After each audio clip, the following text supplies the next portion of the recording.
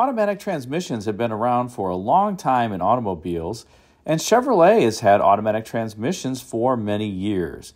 In fact, Chevrolet introduced its Power Glide in 1950, partway through that particular model year, and it continued to be Chevrolet's main transmission all the way through the 1960s, when it was often fitted behind small block V8s, although there were instances where you could get a big block V8 that was backed by a Power Glide. Now, when the Power Glide was first introduced, it didn't shift from low to high automatically, and that's something to know about the Power Glides. There were only two-speed automatics. It's kind of funny to think about a two-speed automatic in this day and age when there are 8 speeds, 9 speeds, 10-speed transmissions, continuously variable transmissions, and here you have an automatic transmission that was 2 speeds, a low and a high, but it worked because the engines back then were generally relatively torquey, and, well, fuel economy wasn't quite the concern that it is today. Regardless, those Power Glides that were introduced partway through that 1950 model year did not automatically shift from low to high gear. That was something that the driver had to execute manually, and as a result, if you just left it in the high range all the time, well, 0 to 60 took about 5 miles. However, in 1953, Chevrolet introduced a Power Glide that automatically shifted from low to high, and that significantly benefited consumers because then they could have some performance along with the automatic transmission. As I mentioned, the Power Glide became a mainstay for Chevrolet in the 1960s, particularly when it was outfitted behind small block V8s. And oftentimes the Power Glide had a first gear ratio that was considerably taller than other automatics. Remember during this time that Cadillac had a 4-speed Hydra-Matic, and well, not just Cadillac, other General Motors divisions employed that 4-speed Hydra-Matic as well. And then in the 1960s, the Turbo Hydra-Matic series of transmissions were introduced, and those had 3 speeds. But just having 2 speeds, the Power Glide's first gear often had a ratio of about 1.78 to 1, whereas 3-speed transmissions, the first gear would start out at around 2.7, 2.8 to 1, meaning that you could achieve greater torque multiplication with these particular transmissions and have a faster, more speedier takeoff. Regardless, the Power Glide would continue on through 1974 as a transmission offering for Chevrolet. And it was a very durable transmission. Few people would report problems with their Power Glides, and so it was kind of a cheap automatic that was very durable, didn't get the best performance, didn't necessarily deliver the best economy, but it worked, and it worked quite well. There were different versions of Power Glides over the years. There was one that was used overseas that had a shorter first gear, I think 1.82 to 1. The one domestically, actually, I believe was a 1.76 to 1 first gear ratio. And then there were cast iron Power Glides, the older ones that were made out of cast iron. Then you have the aluminum Power Glides, but really all were durable. However, there is one variant of the Power Glide that many don't know about, and it's a kind of a crazy transmission, and that is the so-called torque drive transmission. Now, what in the world is the torque drive transmission? Well, Chevrolet introduced this transmission in 1968, and it had a very brief lifetime. It lasted from 1968 through to 1971, and that was it. And it effectively was a Power Glide that you had to shift manually, kind of similar to the original introductory Power Glide back in 1950. But the idea here was that it was a lower cost transmission that was effectively a Power Glide without a vacuum modulator, so it couldn't shift on its own. You had to move and manually manipulate the shifter and shift it from low to high. And that was the intent. It wasn't just to leave it in drive. It was that you would start out in low and then you could shift it to high, or you could leave it in high.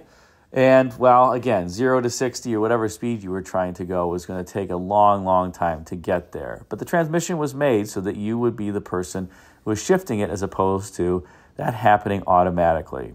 It was only offered on lower end, low horsepower, I should say low torque, really, transmissions, and what they can do are dependent upon the engine's torque.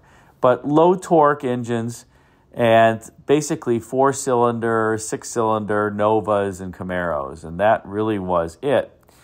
And again, the intent here was to give customers a low-cost alternative to an automatic transmission, kind of an automatic manual, I guess, to some degree.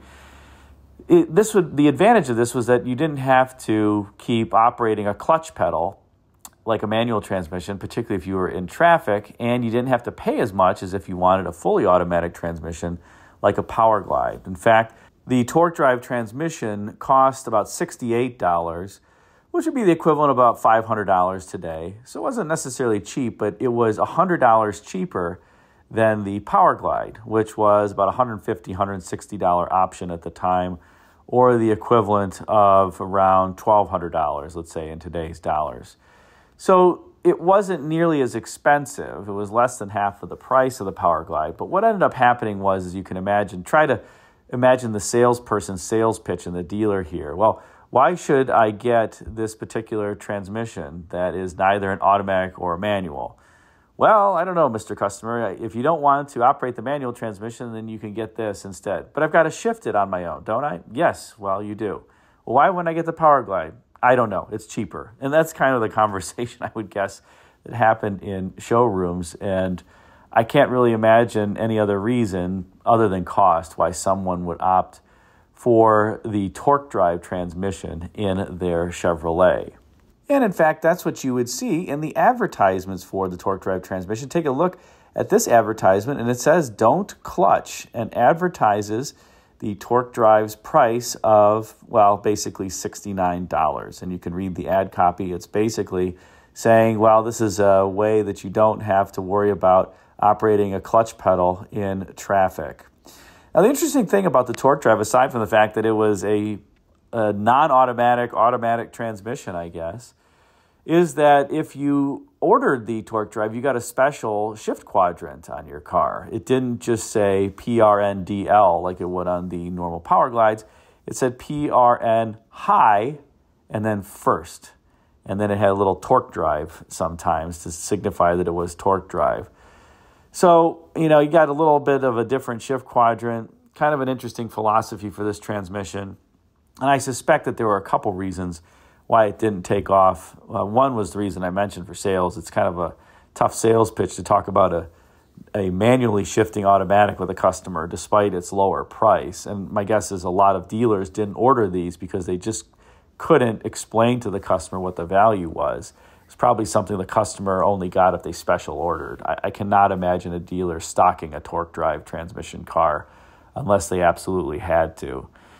But beyond that, you have the cost was advantageous, but remember the reliability of the transmission and the engine, frankly, depended upon whether or not the operator of the car knew what they were doing in terms of trying to affect shifts with this transmission. So if you over-rev the engine or you didn't necessarily know how to operate it between first and high, you were out of luck and probably created transmission durability issues and maybe even engine durability issues, likely during the warranty period of the car, and that might have been another reason for its cancellation. Now, my guess is that Chevrolet thought in engineering this, well, heck, the original Power Glides didn't shift on their own anyway, so let's kind of bring that back and we'll develop it as a low-cost alternative to the Power Glide. But time had moved on. That was 1950, and now we were in the late 1960s into 1971, and people expected more from their vehicles. I mean, just think about what a car looked like in 1950 compared to what a car looked like in 1968, 1969. It was just an entirely different automobile. And, well, for whatever reason, the torque drive never took off. But yes, General Motors did make an automatic transmission that did not shift on its own. I don't believe Ford or Chrysler or AMC, well, AMC didn't make their own transmissions, or other automakers had this exact kind of setup where it really was a manual shifting automatic. Other European automakers had things that were somewhat similar, but this is definitely a quirk in the Chevrolet engineering history. Thanks again for watching. Let me know of any other quirky transmissions or powertrain components that you think I could talk about. Put a comment in the comment section. Till next time, take care.